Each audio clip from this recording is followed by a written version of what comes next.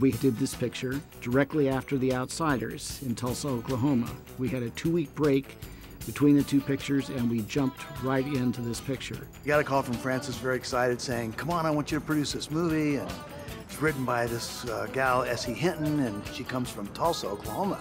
And that's where you grew up, right? And I go, yeah. Well, when Francis first mentioned me, he would like to do another of my books and said, what have you done? I said, well, I've got this weird book called Rumblefish, but nobody understands it. I never would bring him a copy. He actually had to go out and get a copy on his own. Then he came in one day and he said, oh, Susie, I love this. It's so different from The Outsiders, and you're using color symbolisms, and you're using Greek mythology. And I was going, yeah, I did that, but nobody else has ever caught on to this. Francis always said that this was an art film for the kids. That gang shit was out of style when you was 10 years old. Oh, shit. He was kind of going back to the old way of making movies. Francis at that time had this idea, which was a great idea, was if you're gonna make a movie, you just make up your mind you're gonna make it. We were setting up shop in a school. We found an empty school. Francis took the principal's office, and we took different offices. We really just began to conceptualize about it. We'd sit in the room, and Francis would talk to Dean Tavaleris, the production designer, Steve Durham, the cinematographer, and he'd say, you know, let's come up with stuff. And they'd do drawings, and we'd sit on the electronic blackboard. We would do the whole movie with chalk and electronic blackboard, and then we would record that on videotape from the blackboard. So it was all explored during the kind of pre-production time. Hey, we already got 4 reels done.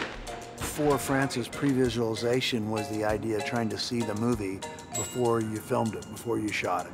Nobody was doing electronic cinema. It was a word that I think Francis coined. He was so much ahead of the times altogether. We started doing photographs of locations. The photographs were put all together. We videotaped the actors with the blue screen process. Oh, that gang shit was out of style when you was 10 years old, Rusty. No, 11, man, I can remember it. I was in the Little Warriors. Basically, the idea was that we were going to shoot the whole screenplay first and put it with the locations in a kind of very rough way, so that Francis would have a preview of what the picture kind of might look like before we'd actually started principal photography. Biff Wilcox looking for you, Rusty James. None of hiding. The very first thing that happens right in the beginning is a character walks in and says, Rusty James, Biff Wilcox is gonna kill you. Saying ain't doing. And from that moment until the end, time is running out on this character. Time is a very peculiar item. You see, when you're young, you're a kid, you got time, you got nothing but time. This picture is an abstract piece.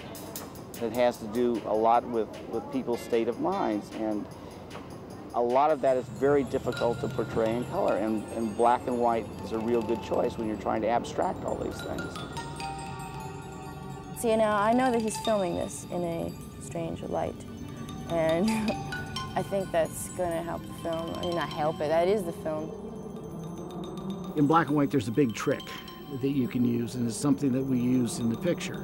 There's a lot of times you can actually paint shadows onto walls, onto buildings, and things like that. We did quite a lot of that in this picture. When Matt Dillon's character goes to Diane Lane's house, you see this great big tree shadow all over the front of the house. That's not a tree shadow, that's painted on the building. Hey, Rusty James. Hey, Donnie, your sister home? Larry Fishburne first comes into the pool hall. You'll notice, if you look very carefully, that the light and shadow that is cast on the walls is opposite from where the windows are. And so you pick up subliminally that there's something wrong in that pool hall. These things happen, Rusty James. Maybe we should go double or nothing sometime. Sit down. You know, Rusty James is so stupid, I have to pull him out of a lot of things, you know. He works from his heart, man, you know? Rusty James is very slow. He's not... I mean, he's not dumb. Not to say that he's dumb, he's just slow. You know, in this day and age, in our society, you gotta use your brains. I mean, your heart, you can't live off the heart. And, like, I have to keep telling him what to do without him getting upset at me. But, I mean, it's like, that's just the way I see it. But he can't get out of that world of, oh, he says he wants to fight me, I'll fight him, you know. That's his world. That's all he has. He's not any better than Biff Wilcox, is that? I love the fight scene that was choreographed by Michael Smuin. We brought in, who was doing the San Francisco Ballet at that time. In Rumblefish, we have a motorcycle gag to do, and what we did is we took a truck and we cabled the truck off to the front of the motorcycle, and we pulled the motorcycle. When it got to a certain point on this track that we had made, the stuntman had what's called an air ramp, which flings him back. It's kind of like an automatic trampoline. So when you see the finished product, the motorcycle runs down the track, appears to hit this guy and knock him like 10 or 15 feet in the air, and he falls back on some pads. It's all fake. Nobody ever gets hurt in it, of course. Marty, I need to talk to you about some of these figures for the astrobotic sequence. And as you remember, it has to do with... Is that the one, the flying in the alley one? Flying in the alley one where we've got a scene where it's called Astrobody, and what this involves is a knife fight in an alley, and Matt Dillon, the star of the movie, is supposed to be coming out of his own body and raising up and turning over. So they want to shoot it without using any wires. We've made a complete body mold of him. We took him and poured plaster all over him, and then took and poured plaster inside of that mold, and then we took and laid fiberglass over that. So what we have is a cocoon exactly like his body. And we've reinforced that with metal, mounted it on a long rod, and we're going to mount him inside of it and close it, and we'll be able to pick him up off the ground and rotate him so he can look back on himself without using any wires or cables or anything like that. It looks exactly like a rotisserie.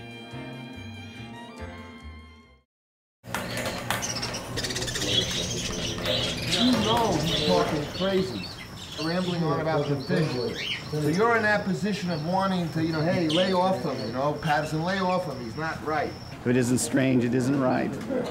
One of the things that Francis wanted to do was to have the Siamese fighting fish in color, to make them really stand out, because they were the symbols of the boys fighting. These are Siamese fighting fish.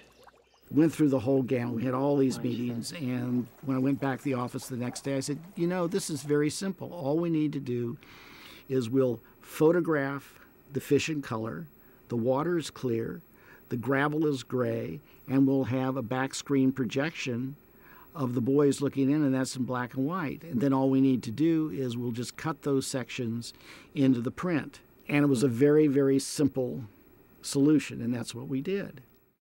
Francis, I didn't know you were listening, I swear to God. And this is like, you know, the technology thing, you know, I'm a little backwards. They call me a primitive, you know what I mean? Dennis was on Apocalypse with us, and we had some pretty crazy times with him then. Lying, say yes or no. Let's just shoot. No, wait a second, that's right, wait a second. Let's, come on, man.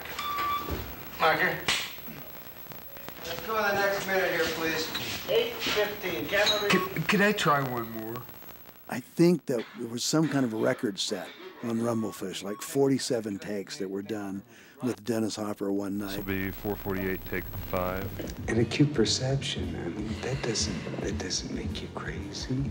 Could you talk normal? But however, sometimes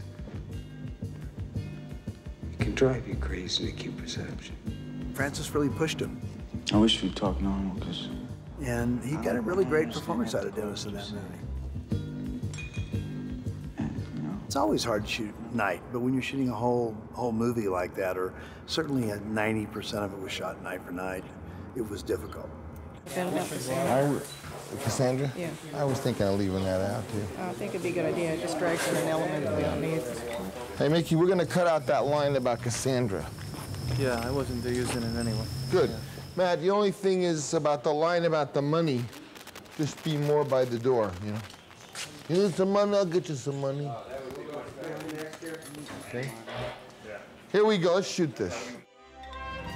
I don't know about knowledge, man. I just think it's just personal.